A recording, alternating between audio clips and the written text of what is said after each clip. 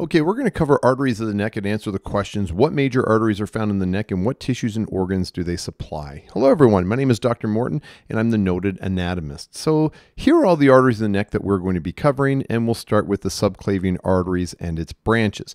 So the subclavian artery is asymmetrical in its origin, meaning the two arteries have different origins. One's in the brachiocephalic trunk, right, and one from the aortic arch, left. Let's do that again with these pictures. We zoom in. So the right subclavian artery arises from the brachiocephalic trunk. There's the aortic arch, brachiocephalic trunk, and there's our right subclavian artery. The left subclavian artery comes from the aortic arch. There's the aortic arch. There's the left subclavian artery. So there's showing the asymmetrical origins of both subclavian arteries. So subclavian artery branches are as follows. The first one is the vertebral artery. This is a very important one. And so in this lateral view, you see the subclavian artery, and there's our vertebral artery there ascending, and it gets close and going up and hitting those transverse foramina of the cervical vertebrae.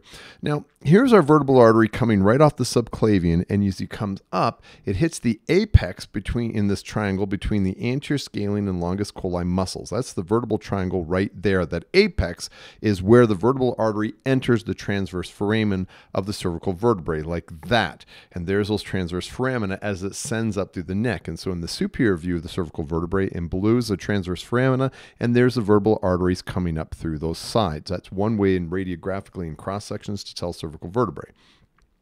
And there is the suboccipital triangle where it ascends up through before going into the foramen magnum. And so here in the inferior view of the skull, there's the foramen magnum, and there's our vertebral arteries along with spinal accessory nerve and the spinal cord.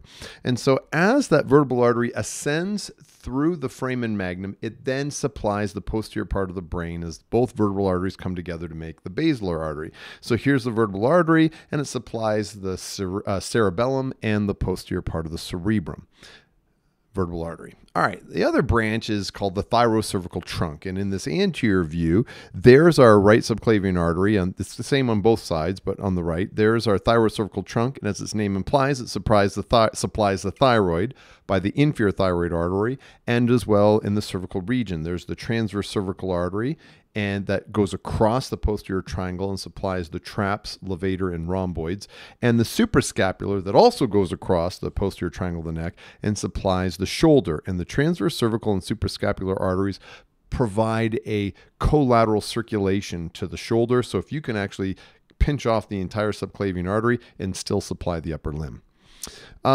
Now, the subclavian artery courses between the anterior middle scalene muscles. And so there's the anterior, and there's our middle scalene muscles, and there's the subclavian artery in the brachial plexus, exiting between the two. But notice the subclavian vein is anterior to the anterior scalene muscle.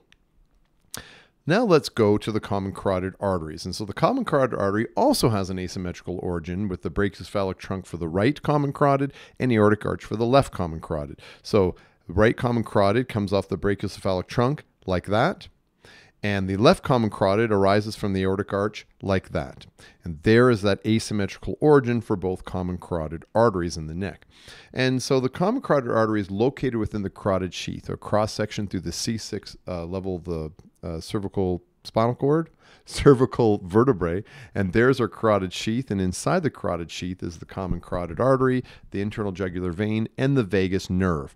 And so the carotid artery gives rise to the carotid pulse, and the carotid pulse occurs during systole, and that's when the common carotid artery expands, when the left ventricle contracts, forcing blood into the common carotid artery. If you palpate the common carotid artery, you can feel each pulsation, and as a result, you can determine and measure heart rate. And so if you palpate the side of the neck right by the laryngeal cartilage or the Adam's apple, you can feel that common carotid artery and determine heart rate. Now, the term common means to bifurcate. Whenever you see like common carotid, common iliac, common hepatic, whenever you see that prefix common, you know it's something's going to bifurcate or branch. And the term carotid means to sleep or stupor, because if you occlude both carotids, you reduce oxygen levels to the brain and the person's going to faint. So let's go over those two branches of the common carotid artery. So here's our common carotid artery, and the common means to bifurcate into an internal carotid and an external carotid artery. There they are. So let's now go to the internal carotid artery first with the carotid sinus and body. So the internal carotid artery is right there, and it has no branches in the neck, and it supplies the anterior part of the brain as well as the orbit and part of the forehead of the scalp. And so let's do this. Let's reduce this, flip it around, and let's put the brain on top of that. And we take the brain out. You'll notice that if I put a oblique line through the temporal lobe like that, it helps us to determine the blood supply to the brain. So there's our internal carotid artery, and watch, the internal carotid artery comes up and provides the anterior circulation to the brain. Now let's review the vertebral artery again. The vertebral arteries come up and they provide the posterior circulation of the brain. And so we see that the brain is supplied by two arteries, the internal carotid and the vertebral artery, which makes the vertebral basilar system. And so those two arteries are the major blood supply to the brain, and they all ascend up to the brain through the neck. Now, if the internal carotid artery is something called the carotid sinus, which has its origin on the internal carotid artery. So there's the internal carotid artery, and there's the carotid sinus. It gets its name because it's on the carotid, and it has an expansion, and so sinus means a space. It's a baroreceptor, which means it senses changes in blood pressure. So think of a barometer, which senses changes in pressure in the atmosphere. A baroreceptor senses changes in blood pressure, and it's part of what's called the baroreflex. And so let's use this picture to show that. Well, there's our common carotid artery, which gives rise to the internal carotid artery and has its origin, has the carotid sinus, which is a baroreceptor and it senses changes in blood pressure. And let's say that there's a drop in blood pressure, you initiate something called the baroreflex, that the cranial nerve 9 sends this information from the carotid sinus to the brainstem that says, hey, our blood pressure just dropped. We need to do something about it. So the brainstem does the following. It has a sympathetic discharge, which increases mean arterial pressure, increases heart rate, and affects the kidney, which then through the renin, angiotensin, aldosterone system helps to bring blood pressure back to normal. The brainstem also takes parasympathetic or vagal tone to reduce heart rate in this case, to reduce the vagal tone so that the heart rate can increase. Basically, the carotid sinus initiates a chain of events with sympathetic and parasympathetic discharge until the carotid sinus senses blood pressure as being back to normal. All of that is initiated by that carotid sinus. Now, the carotid body is located between the internal and external carotid arteries. Internal, external carotid arteries, and there's the carotid body. This is a chemoreceptor because it senses changes in blood oxygen and blood carbon dioxide levels.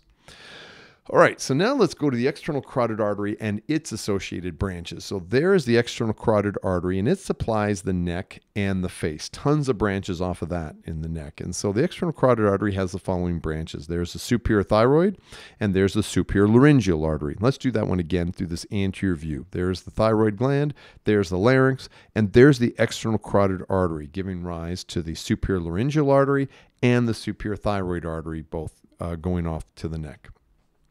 Next is the lingual artery there, and as its name implies, goes to the tongue for lingual. There's this lateral view, the external carotid artery. There's the lingual artery going underneath the tongue, and it supplies the tongue there. Next is the facial artery there, and as its name implies, supplies the face.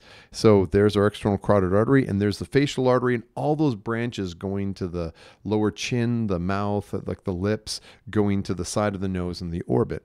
And so in this lateral view, there's where the facial artery goes over the angle of the mandible, and if you palpate that, you can feel the facial pulse. Next is the ascending pharyngeal artery there, which is the smallest branch from the external carotid. It's going to go up and supply the pharyngeal constrictors and smaller branches that does the posterior part of the meninges. It's the smallest branch. Next is the occipital artery there. That doesn't show it very well in this picture. So let's do this one here from Gray's Anatomy. There's the occipital artery and supplying the back of the scalp. And so there's our sternocleidomastoid in the traps. And with those two muscles with the clavicle make the posterior triangle of the neck. But if we subdivide that triangle with the omohyoid, we make what's called the occipital triangle. And it gets its name because the occipital artery in the apex names this triangle. Now, the posterior auricular here gets its name because it's the branch behind the ear. Posterior behind auricular ear. Supplies the back of the part of the scalp and behind the ear. Next is the maxillary artery. This is a big one. This is an important one. So there's the external carotid, and there's the maxillary artery in this branch. It's right in the infratemporal fossa. It's huge. It supplies the meninges through the middle meningeal artery, muscles like the deep temporal muscle for the temporalis, the masseteric for the masseter, the pterygoid branches. It supplies the orbit through the inferior orbital artery, the nasal cavity, the maxilla and maxillary teeth and gums, the palate. It's going to supply the mandibular teeth, the mandibular gums, mandibular skin. Very important artery. And then the terminal branch of the external carotid is the superficial temporal artery. And as its name implies, it's superficial in the temporal region, supplies the scalp and face. And that, my friends, are all the arteries in the neck in a nutshell.